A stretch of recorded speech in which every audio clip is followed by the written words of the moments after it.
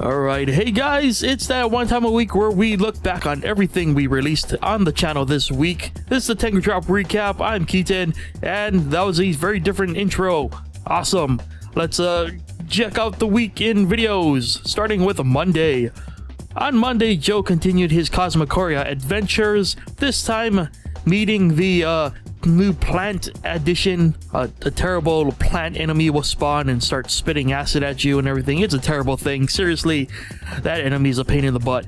But also he, does the normal Cosmocoria things, takes down dragons, restores life to planets. Good old Cosmocoria action.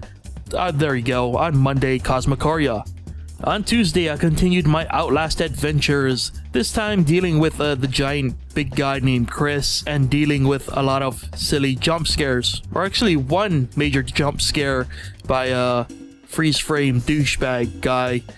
Seriously, that guy was a pain and unnecessary, but that's the way life goes. You're walking down a little hallway, you take a little crouch moment. Some dude peeks out behind a bed, scares the living crap out of you, and then you're like, well, what do we do here? Are we gonna fight? I don't know. Still, don't scare people, guys.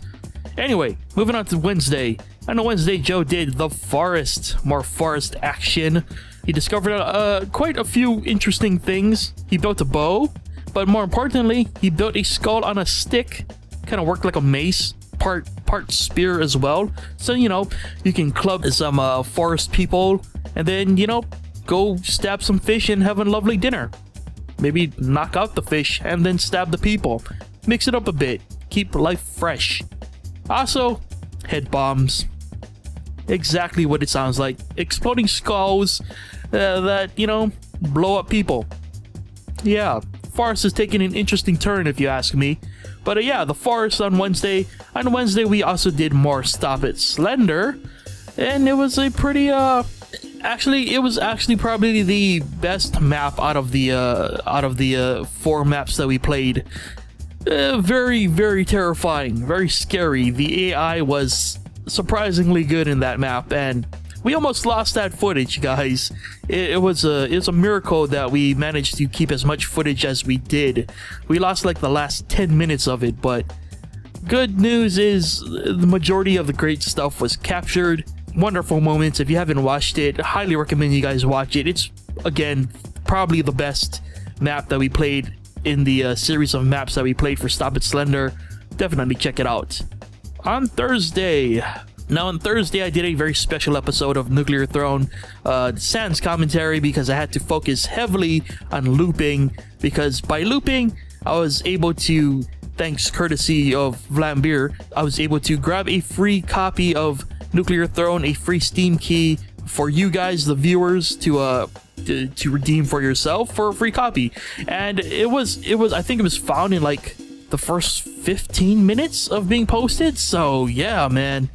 But it was a fun experience. It was nice to loop again for once in a long time. I mean, I loop once in a while in my free time, but recording a loop is very difficult.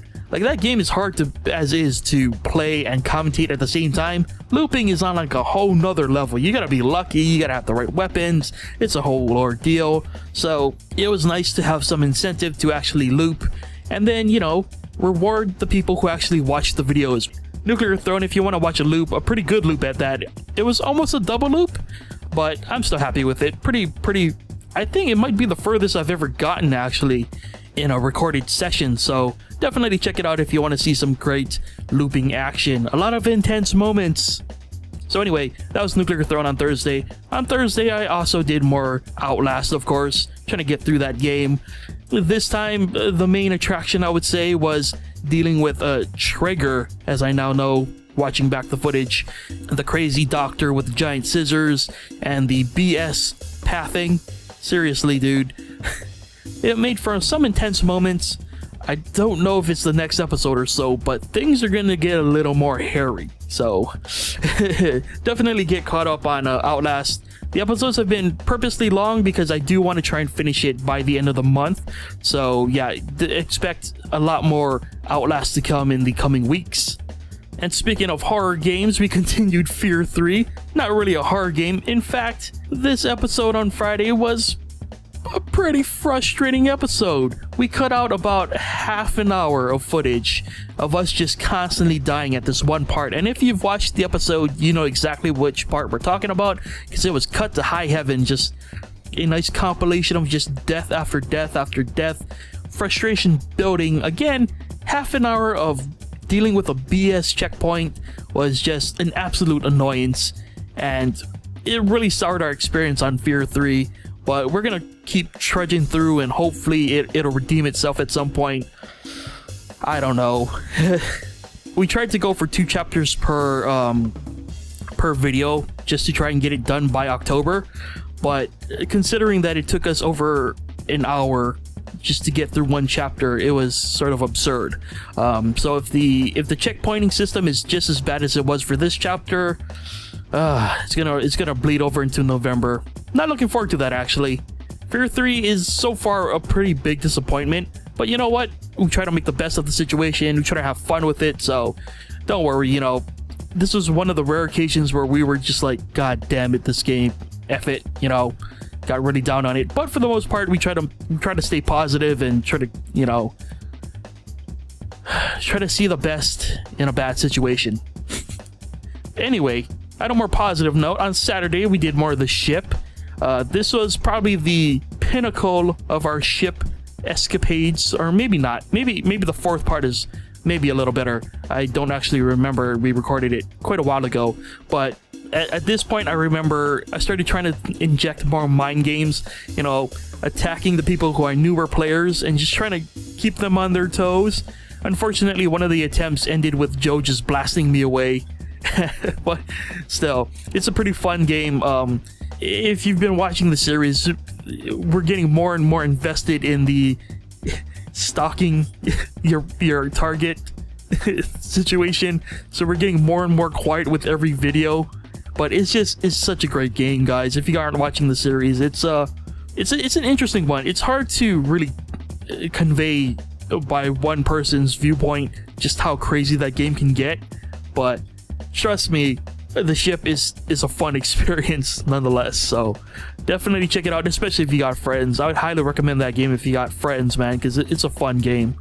But yes, that was the week in Tengu Drop of videos. Obviously, there should be a new build episode this week. It's the 4th video in the whole little package that we did. The next one, I might take a break and upload a regular Minecraft video that I did with Tim and Kevin. It's something we did a couple of weeks ago, but I don't know. Anyway, that is the week. Once again, you can expect more Outlast, definitely. More f.e.a.r 3, unfortunately. There is another episode of Stop It Slender and the ship down the pipeline. So again, a lot of series continuing. There will be more Nuclear Throne as always. So yeah, a lot to expect. There will be at least 1 new game that we will be covering that's coming out next week, so definitely keep an eye out for that. In the meantime, catch up with everything you might have missed throughout the week. Link to everything we released this week can be found in the description. And thank you to everyone who has watched throughout the week. It's been a crazy week of continued series, so we appreciate everyone who has continued to support those series. You know, I know it's not everyone's cup of tea, but you know, thank you to everyone who has continued to support us regardless. So you guys are awesome. And with that, take care of yourselves, and I'll see you guys next week with another Tengu Drop Recap. Bye!